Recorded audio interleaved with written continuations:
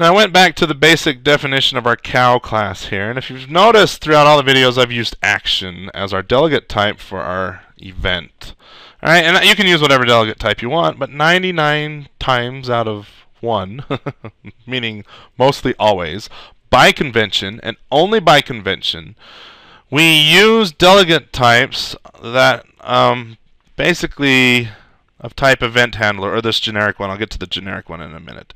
EventHandler, if I hit F12 and go look at the metadata for EventHandler, it is a delegate, but it takes 2 arguments, unlike action, which took none. All right? The first argument is sender, and this last argument is this event args E. All right? And I'm going to click on an event args and hit F12 and see what complexities exist in this event args class. So F12, hey look, it's mostly empty. All right, so don't let this fool you. This event args, it keeps a static reference to itself, but then other than that, there's really nothing in here. It's just an empty class. All right, but it's a convention thing. We'll see in a minute. Okay, so I'm going to close both of these, and now that I've changed this to EventHandler, Moo expects 2 arguments. All right, let me bring that back up. The first argument is the sender, or he or she, the object, which is invoking the event.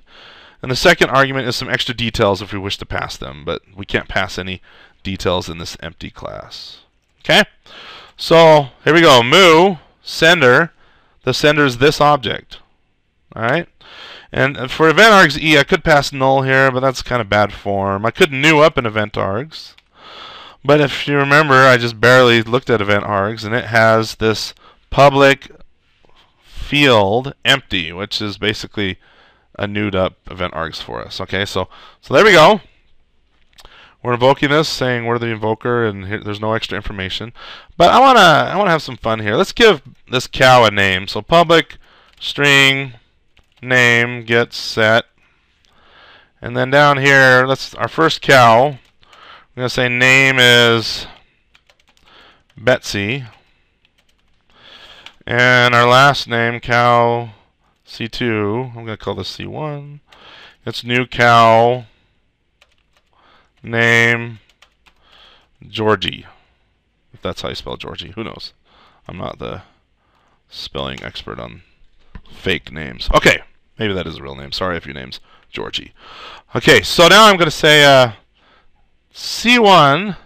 Let's actually, before we do that, let's make a handler method that can handle this move. So let's go static void giggle, because when we tip over a cow, we're going to giggle a little bit. So giggle, and remember there's 2 arguments now: object sender, event args E.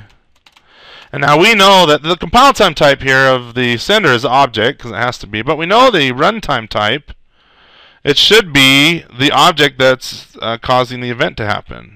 Alright, which is this cow, so we can visibly see it. But when you subscribe to any object, especially a lot of them in the GUI frameworks, it's just the object that's causing the event to happen. So I can actually cast this. I can say cow C gets sender as cow, and then I'm going to say we made, well, we need the giggles in there. Giggle, giggle, dot, dot, dot. We made plus, let's put the C's name here, moo. Alright, silly example I know, but it drives home the point. So let's go here, and I'm going to say, I'm going to give this some runtime feel to it. I'm going to say cow victim gets new random dot next mod 2. If that's equal to 0, then it's going to be C1. Else it's going to be C2. Alright, and if you look at this, what I'm really doing here is just generating a random boolean and using a ternary operator here. I'm saying, hey, give me a random boolean, and if it's true, then we'll reference C1. Otherwise, we're going to reference C2. But either way, we have a victim now. We don't really know who it is until runtime. I'm going to say victim dot be tipped over. We're going to give him a good push. Okay, the push is going to cause the event to evoke, and the object's going to pass itself, and we'll receive it here, figure out who we tipped over or succeeded in making moo, and then we'll giggle at them. So let me just run this full out, And of course, we got no output. That's because we didn't subscribe this handler to either one of the cows. What is it? Moo event. So c1.moo plus equals giggle, and then down here c2.moo plus equals giggle. Okay. Now let me just run it straight out.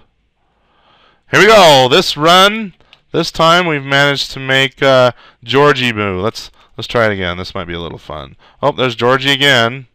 And I wonder if we'll ever get Betsy. Oh, there we go. Betsy this time. All right, so on and so forth. Okay? But what I wanted to drive home here, there's a few things. In the next video, I'll show you what this event args is all about. For now, the sender, just by convention, is the object which is causing the event to happen. So this is kind of useful because I have two cows, and if I really want to know which cow I'm dealing with, I can say, hey, who are you? I can't remember.